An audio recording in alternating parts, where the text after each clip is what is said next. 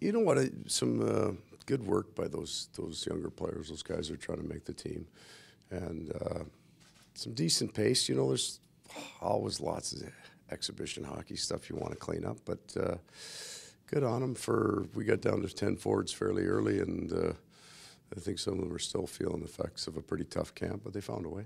And we know it's obviously a work in progress for a while, but the power play, some early results there. Nice. Yeah, and we haven't, you know, just because of the nicks and bruises that we haven't been able to run the group together. But the pieces, some of the pieces were out there. It's good to get a goal. All of that feels good, and a little confidence. And nice to see that from Bob in his last start of the preseason.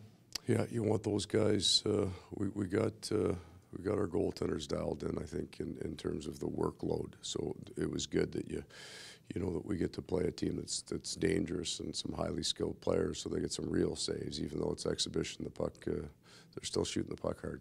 Alexi Heponiemi was a guy who was filling on both the top line and that power play unit. He was really jumping on those pucks there. What do you think about he's just been really good at camp, and a prime example of a guy that did what he needed to do in camp. He defined himself and kind of described himself by his play. I mean, I know him, but I don't. And then we've used him all over the ice. And the joke in there, we were going to have him play D next game to see how he looked.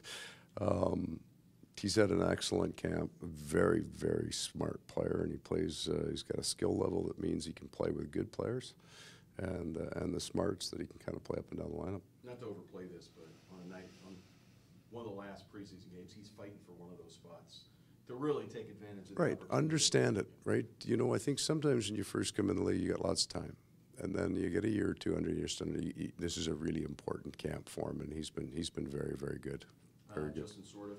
Did we see him warm up and come off? Yeah, you know what? No, he didn't. He didn't take the afternoon warm. He had a morning skate. He did skate, so he's been cleared to skate, but we didn't get him cleared to play any game. Okay. That's all. So We thought we saw him on he's been on the ice, full contact, ready to go, and we just, God, we want to be really careful with these things. So we just kind of, if it didn't look 100%, he feels good, but we'll wait a couple of days. And now just mindset as a team going forward, one last preseason game, a rematch with these guys before. I think everybody, you know, we're going to have a whole bunch of guys come into our lineup. We think we've kept people out of our lineup so that they could get a solid practice in tomorrow. So I would expect to see, you know, all of kind of Cousins and Bennett and Chuck and these guys come back in, and they'll get another game.